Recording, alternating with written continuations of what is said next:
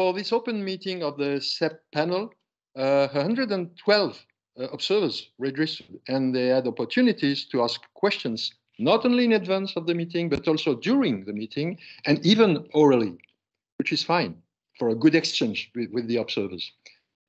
We received many interesting questions, and I'm convinced that the panel members were able to address them, all of them, very satisfactorily.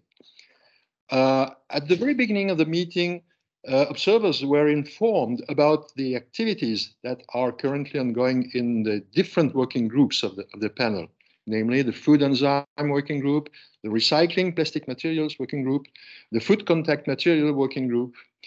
And then we went to the heart of the discussion, that is a discussion about the two main drafts that were on the agenda of this meeting of the CEP panel. We firstly discussed the changes that have been made in some section of the draft risk assessment of bisphenol A after the public consultation.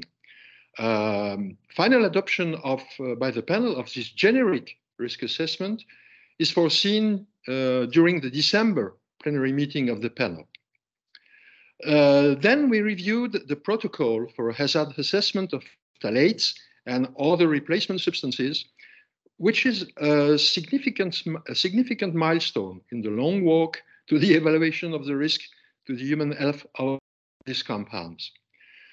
This open meeting was fruitful, dynamic, a lot of exchanges, and I hope it was also informative for the observers.